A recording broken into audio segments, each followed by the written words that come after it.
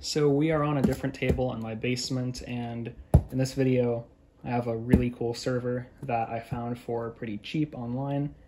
It is a Supermicro quad GPU compute server. I'm really excited about this because I'm kind of getting into the GPU compute AI thing, and my use for a server like this or a bunch of GPUs would be for password cracking.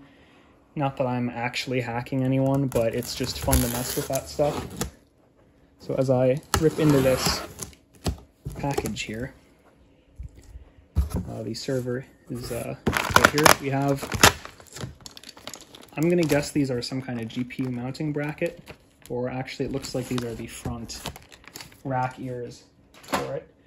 And this box, I'm just gonna do my old-fashioned thing and cut apart because I have a bad arm, and lifting this out of the box is gonna be more trouble than it's worth. So here is the new server.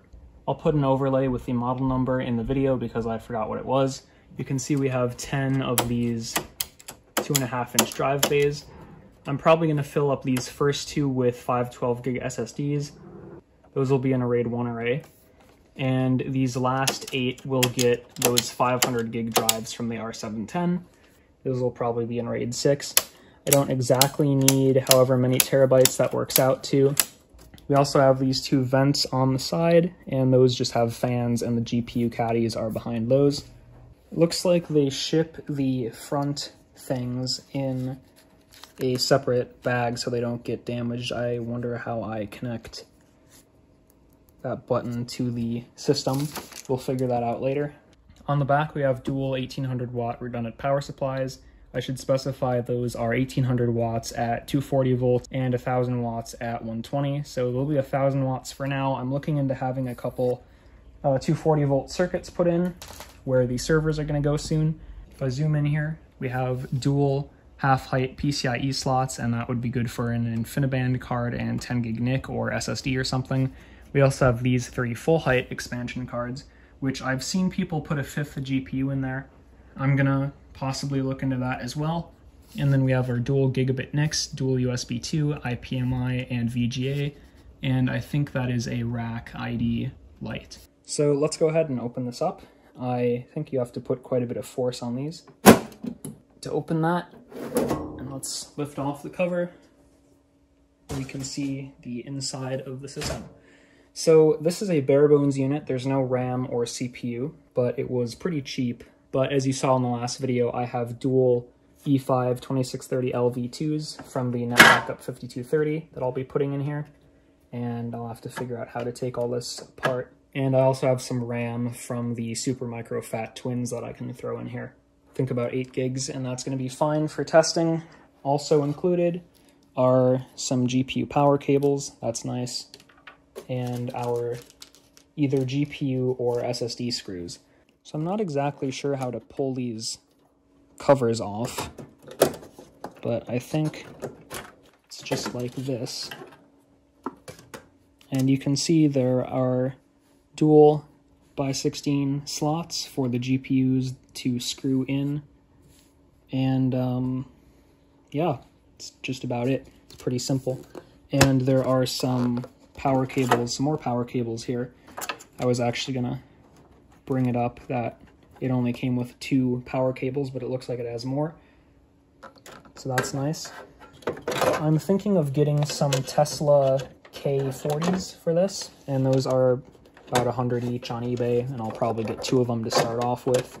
I am going to go eat lunch and get some other work done, and when I come back, we can continue installing the CPU, RAM, and some hard drives in here.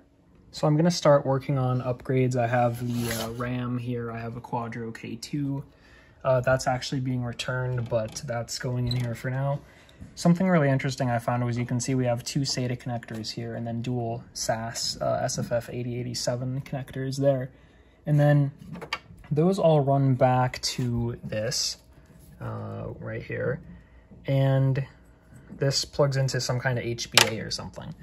And then right here we have a whole bunch of SATA connectors. We have 10 SATA connectors going to, I don't know.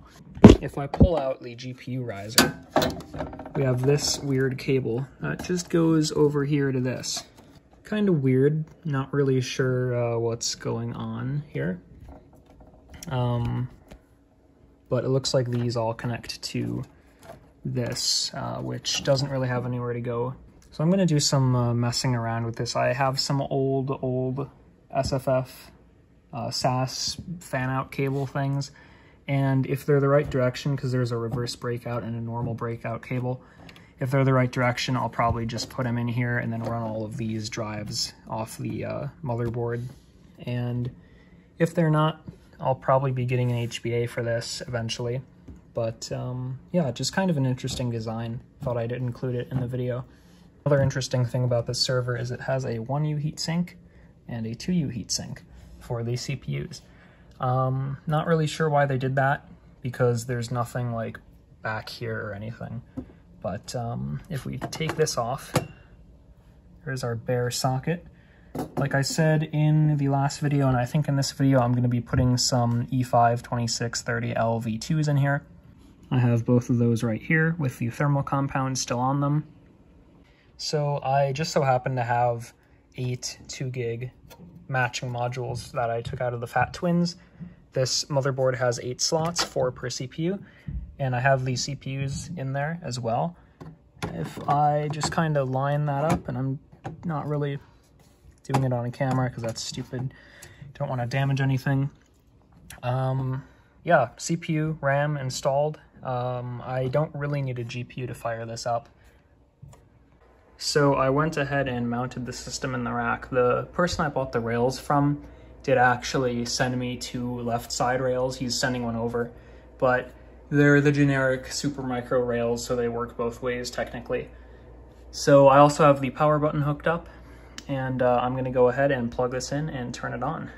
So I have the server plugged into a PDU in the back of the rack because my UPS is kind of saturated. I'm also gonna turn on the KVM switch. This is plugged in with the KVM, no Ethernet right now.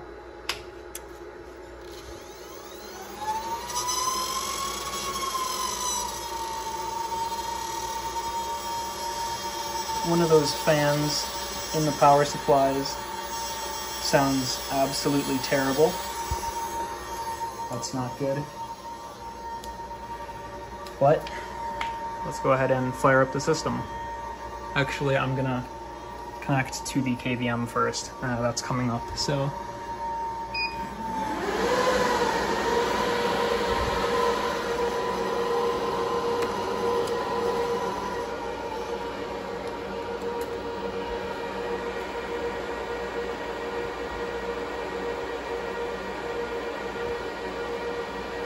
I don't know how well you can hear it on camera, but there's a deafening high-pitched squeal coming from that fan. That's really annoying. I'm gonna have to talk to the seller about that.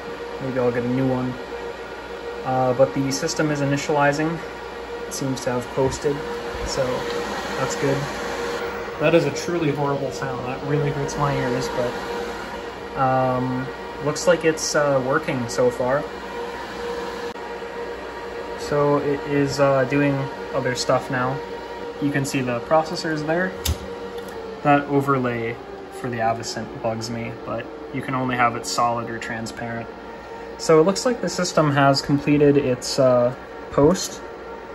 So that's wonderful. So it's been just over 2 months since I got this, and I haven't made really any progress on this. I'm hoping to upload the video tomorrow. I'm finishing the edit right now anyway. It's out of the rack right now. That's not really an issue.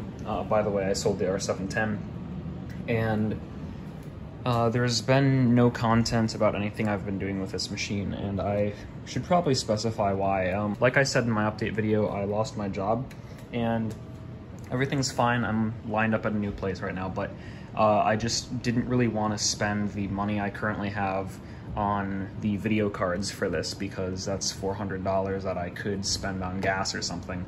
And yeah, so that's kind of what's been up with this. It has been serving its role as a Active Directory test machine. I put the SSD out of the Xserve in there, and like I said earlier, that's not going in right, so I'm not gonna force it. I put 8 of those 500 gigs from the R710 in here just because it looks cool, and when it's finally deployed, those are not going in at all. That's really kind of weird, but when it's fully deployed, I'm probably just gonna have an SSD or 2 in there because I don't need all the storage, and all of the storage is gonna be on the NAS because, you know, that's how I do all the server stuff now, just because it's kind of convenient that way. It's a pain in the short term, but once you get it working, it's really nice actually. Like I said earlier, I did end up getting replacement power supplies. I determined both of them had failing fans, and if you remember, there was also a high-pitched whine that is some kind of coil in these things, and they all just do that. All 4 of them do that. So I might go as far as to take apart the power supplies, find what's making the noise, and fix it.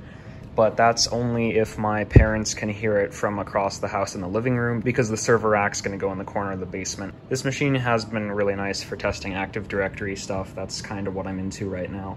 But like I said, eventually I'm gonna be getting all those GPUs and do some password cracking and other AI related stuff, because that stuff is pretty interesting to me.